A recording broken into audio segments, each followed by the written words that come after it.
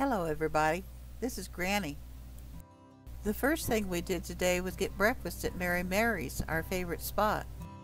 After that, we headed down to the Puyallup Valley to visit Storino's Farm Market, another of our favorite places. We like Storino's for their high quality produce and all the good information we get about how to use our fruits and vegetables. The raspberry jam that we preserved last year was wonderful. Last week when we were driving around town, I noticed a store I wanted to go back and visit. Located in the old trolley building circa 1895, they specialize in vintage furniture. This brass baby's cradle was beautiful. This is one of those kinds of places where I could spend all day just looking around.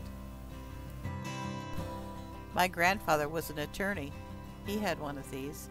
I can remember as a child sitting in front of it and staring at all of his curios. Pretty soon it was time for my doctor's appointment, so we headed to the hospital.